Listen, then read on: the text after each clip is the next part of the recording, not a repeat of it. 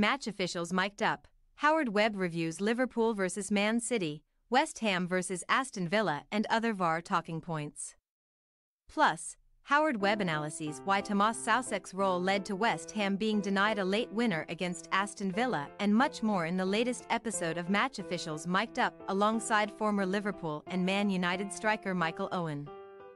In the latest installment of Match Officials Mic'd Up, PGMOL chief Howard Webb explains why Liverpool were not awarded a penalty late on against Manchester City, why West Ham were denied a late winner against Aston Villa, and more.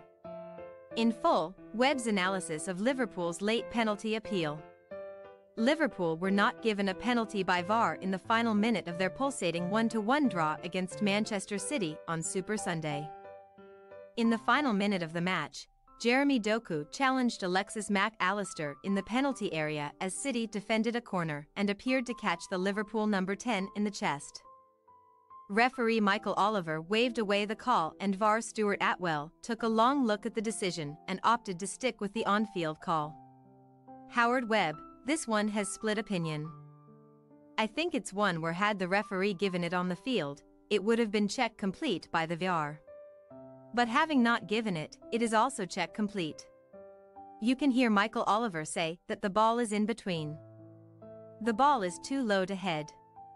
Doku lifts his foot to play the ball and he does make contact on the ball. We know there is some contact on Mac Allister as well, so he's not really playing the ball either. I think it would have been check complete either way, as he doesn't want to be re-refereeing the game in situations that are not really clear. In this situation, the VAR stays out of it, and I think that's what we would expect. It's a massive game, so as a referee, you just want clarity and certainty that you're making the right decision.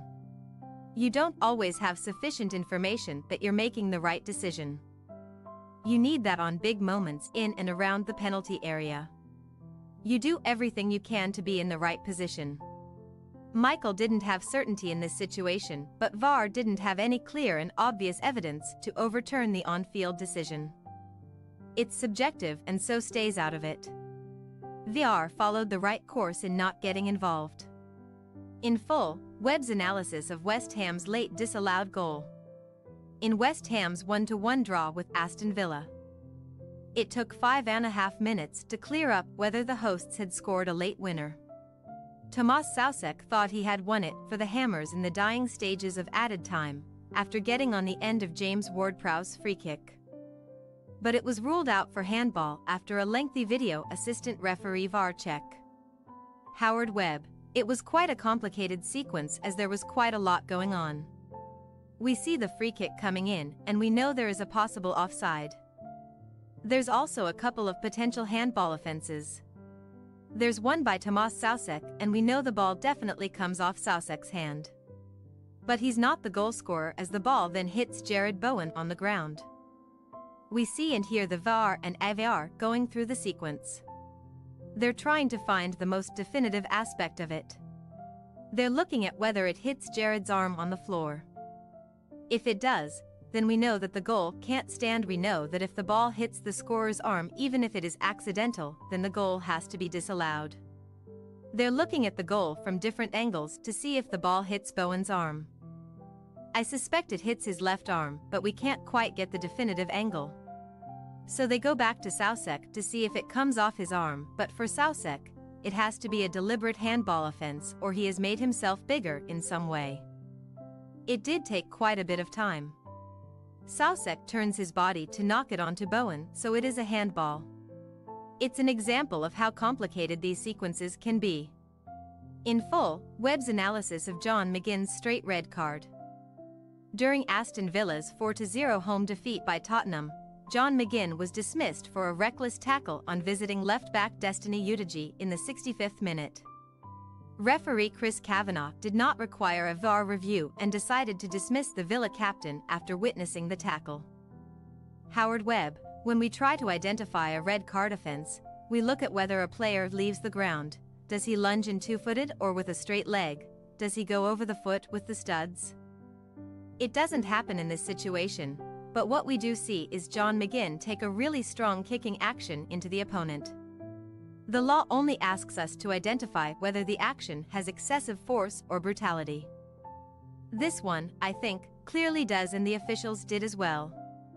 The Tottenham players didn't react to the officials in this case, they went straight to John McGinn.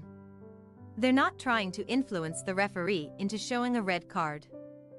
They're identifying that it's a brutal action from McGinn. In full, Webb's analysis of Josh Brownhill's red card versus Crystal Palace. During Crystal Palace's 3-0 win over Burnley last month. The game's turning point came in the first half when midfielder Josh Brownhill was sent off. The Eagles dominated possession in the opening period but could not find a breakthrough before Brownhill was shown a straight red card. James Trafford played a ball to Brownhill, who was under pressure from Jefferson Lerma, and he brought down the midfielder when he was through on goal. Howard Webb, this one is a pretty clear situation. DOGSO stands for denial of an obvious goal-scoring opportunity. When we analyze this, we look at 4 elements. Was the play moving towards goal? What was the distance from goal? Did the attacking player have possession and control of the ball? And finally, what is the location of the other defenders? Could they interject to prevent that attack?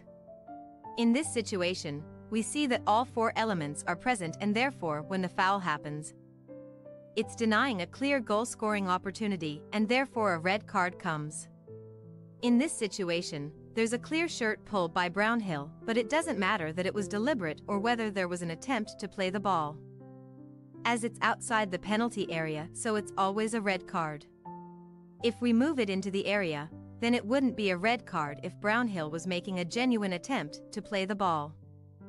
It would be a yellow card, but if it is a cynical shirt pull as it is in this case, it would still have to be a red. It's a good decision from the officials. Thanks for your watching. Don't forget to click the subscribed button and hit the bell icon for more.